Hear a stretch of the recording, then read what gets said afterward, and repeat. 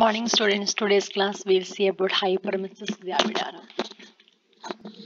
Hyper means excessive. Emesis means vomiting. Gravidarum means pregnancy. So it means excessive vomiting in pregnancy. So nausea and vomiting of moderate intensity are especially common until 13th to 16th week. The HCG, otherwise human chorionic gonadotropin hormone, occurs when vomiting becomes intractable in early pregnancy and causes fluid electrolyte imbalance and nutritional deficiency. And in this condition, women need to be hospitalized. It is a severe type of vomiting of pregnancy which has got deleterious effect on health of the patient and or incapacitates her day-to-day activities.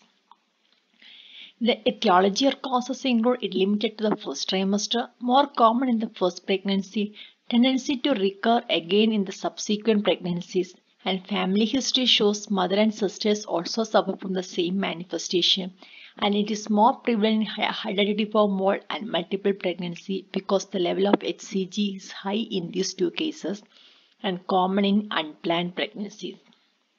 Risk factors: age below 17 years and over 35 years of age, primary gravida, multiple pregnancy, underweight and obesity, psychological factors such as unwanted pregnancy, marital problems, and history of hyperemesis in the previous pregnancies and trophoblastic diseases.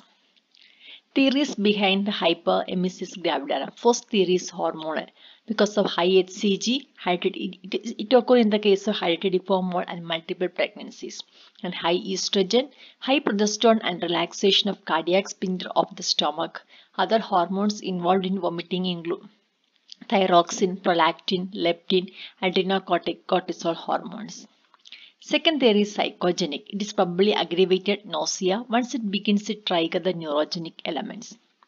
Third is dietary deficiency, probably due to low carbohydrate reserve. It happens after a night without food because it occurs commonly early in the morning. Deficiency of vitamin B1, B6 and protein may affect the rather than the cause. The fourth reason is allergic or immunological basis, and fifth one is decreased gastric motility is found to cause nausea. And the clinical cause or the signs and symptoms. In the early clinical cause, it includes vomiting throughout the day, normal day-to-day activities are disturbed, no evidence of dehydration and starvation. Late signs include evidence of dehydration and starvation. The symptoms include excessive vomiting, it is returning in the day and night, epigastric pain, constipation, thylism, spitting, fatigue, anorexia. Complications will appear if it is not treated. Signs include signs of dehydration, ketoacidosis, dry-coated tongue, sunken eyes, acetone smell in the breath, tachycardia, postural hypotension, rise in temperature, jaundice in later stage, vaginal examination, USG to confirm the pregnancy. Investigation: first one is urine analysis. Quantity: it may be to see whether there is any oliguria, and dark color because of due to the high concentration and high specific gravity with acid reaction, presence of acetone, occasional presence of protein and bile pigment, diminished or even absence of chloride. Biochemical and circulatory changes like serum electrolytes, especially sodium, potassium and chloride, has to be done. Ophthalmoscopic examination: it required if the patient is seriously ill. Retinal hemorrhage and detachment of retina are the most unfavorable signs of hyperemesisgravidarum. The fourth is ECG. When there is abnormal serum potassium level, we have to check for the ECG if there is to find out if there is any abnormalities. Diagnosis: first we have to confirm the pregnancy. Then associated cause of vomiting are excluded like gynecological or medical or surgical causes. USG has to be done to confirm pregnancy, whether it is hereditary mole or multiple pregnancy. And complications: the neurological complication include vernix encephalopathy due to thiamine deficiency, pontine myelinolysis, peripheral neuritis, psychosis, ophthalmic especially retinal hemorrhage, convulsions and coma. Other complications like stress, ulcers in the stomach, esophageal tears and jaundice due to liver damage. Prevention: the only prevention is to impart effective management to correct simple vomiting of pregnancy. The management principles include to control vomiting, correct fluid and electrolyte imbalance, correct metabolic disturbance to prevent serious complications of severe vomiting. Hospitalization, admit the patient, open IV line and correct fluid, send for relevant investigations, maintain an intake output chart, monitor urine output, catheterize the to monitor the correct urine output, we have to catheterize the patient, monitor the vital signs, test the urine periodically for ketone bodies. Fluids, oral full fluids are withheld for at least 24 hours after cessation of vomiting.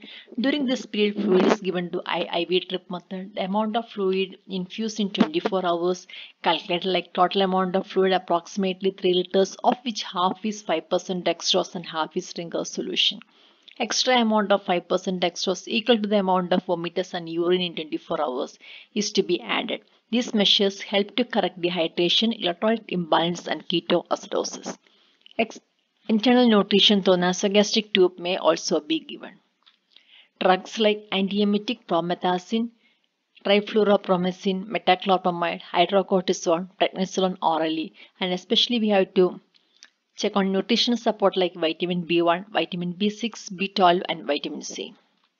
Nursing care, sympathetic but firm handling of the patient, daily monitoring of the patient, look for signs of improvement in the patient like substance of vomiting, feeling hungry, better look, disappearance of acetone from the breath and urine, normal pulse and blood pressure, normal urine output.